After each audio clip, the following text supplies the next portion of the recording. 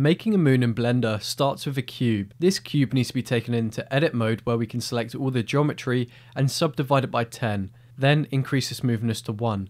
This way we do not get the same artifacting that happens when we do it to a UV sphere instead. Now we can add our material. To start, we will first create small craters. This will be made up of a texture coordinate, and from its object output we will plug it into a noise and Voronoi texture, of which they will have their own color ramp. The Voronoi texture from its default values will need to be set to smooth F1, Euclidean, and to change the values as followed. Scale is 7.6, detail is 0.3, the Voronoi color ramp will have a black slider at 0.159 and a white slider at 0.4, and is set to linear. The noise texture value changes are as followed. Detail to 6.1. The noise color ramp has a black slider at position 0.464 and the white slider is 0.545 and is also set to linear. Now both of these color ramps will be plugged into the A and B input of a mixed color set to lighten, making sure the factor is set to 1. This can then be plugged into a bump node with a strength of 0.22.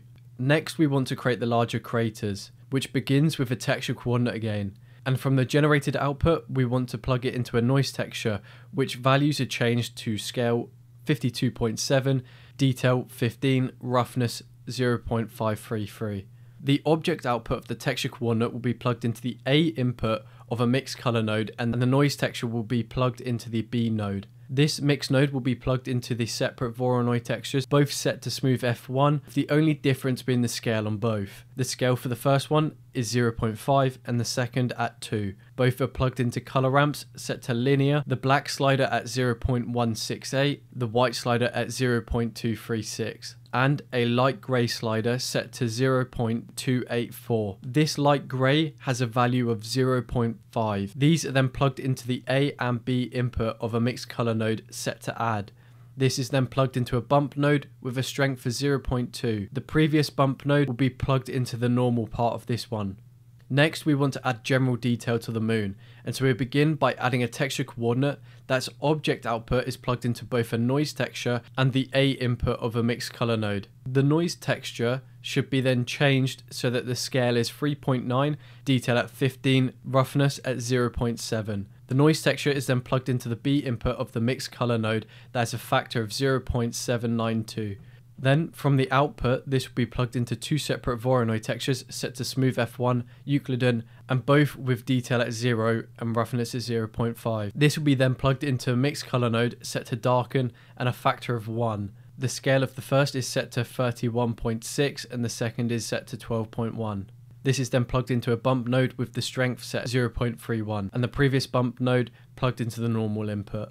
The mountain bridges consist of a texture coordinate that from the object output is plugged into a noise texture set to scale 0.2, detail 15. This is then plugged into a Voronoi texture set to F1, Minkowski, scale 0.6. This is then plugged into a math node set to hyperbolic tangent. This is plugged into another bump node, and as before, the previous bump node will be plugged into the normal, this time leaving the bump node's strength at 1 and ticking invert. The final part of the bump nodes will be the dark spots. This starts with a texture coordinate. From the generated output, it will be plugged into a mapping node with the scale X, Y, and Z set to 2, and then plugged into a Musgrave texture. The Musgrave texture is then set to rigid multifracture with a scale of 1.2, detail 15, dimension 0.4, gain 115. Then plug this into a color ramp set to ease with the white slider set at 0.1 and the black slider set to 0.55. Then plug it into another color ramp set to B-spline with a black slider at 0 and a dark grey set to 0.559. The value of this grey is 0.078. Then plug that into a bump node that is left at strength 1 and has the previous bump plugged into the normal. This can then finally be plugged into the normal of the principal BSDF. Now we can move on to the color. We will be drawing from the bump nodes we added, so I will make you aware of this when it is done, so you can simply go back and duplicate the earlier nodes to make this much quicker, and as you have noticed I've put them in frames to make this easier to recognize. The base color will start with a texture coordinate that is plugged into a noise texture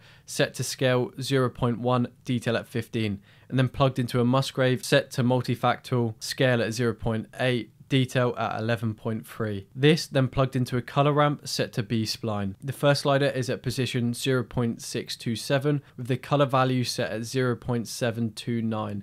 The second slider is at position 0.805 with the color value set to 0.404. The final slider is set to position 1 with the color value at 0.231. Then this color ramp is plugged into two mix nodes. It is plugged into the B input of the first one and the A input of the second. The first mixed color node is plugged into the B input of the second, and the second mixed node is set to value and factor 1. The A value of the first mixed node has a color value of 0.691. Then the nodes plugged into the factor can be copied from the mountain ridges we added earlier, with no changes to any of the values. The dark spots can be duplicated from earlier as well, and should be kept the same and then plugged into the factor of a mixed color node set to value. The base color should then be plugged into the B input, and the A input should have a color value of 0.152. Now for the white dust that can be seen on the moon, a texture coordinate should be added with the object output being plugged into a Voronoi and noise texture, and the generated output should be plugged into a Musgrave texture, all of which should be plugged into their own color ramp set to linear. The Voronoi texture values are set to scale 7.4, detail 0.3. The noise detail is set to 6.1, and the Musgrave texture scale is set to 3.1, detail 15. The Voronoi color has a black slider at position 0.159 and white slider at position 0.4. The noise color ramp has a black slider at position 0.464 and a white slider at position 0.545. The Musgrave color ramp black slider is set at position 0, the white slider is set at position 0.082. The color ramp for both the Voronoi and the noise will be plugged into the mixed color node set to lighten and a factor of 1. This is then plugged into a mixed color node that is left on its default value, with the Musgrave color ramp plugged into the B input. Next, add two math nodes with the first set to multiply and the second at power. The multiply math node has a value of 10 and the exponent of the power node is 2. This math node shall be plugged into the factor of another mixed color node, with the mixed color node from the dark spots plugged into input B. The A input should have a color value of 0.437. The last layer of white dust is comprised of another texture coordinate plugged from the generated output into a Musgrave texture set to multifractal, scale 8.1, detail 8.8 and dimension 0. This is then to be plugged into a color ramp with a white slider at position 0 and a black slider at 0.164. Then this needs to be put into the factor of a mixed color ramp. The previous mixed color will go into the A input and the B input color will have a value of 0.371. Finally, this can be put into the base color of the principal BSDF. Now make sure you've saved this before you experiment with changing the values to customize as you wish, and do note this can be made more streamlined if you wish. Consider subscribing and liking if you found the video useful, and now go create something awesome.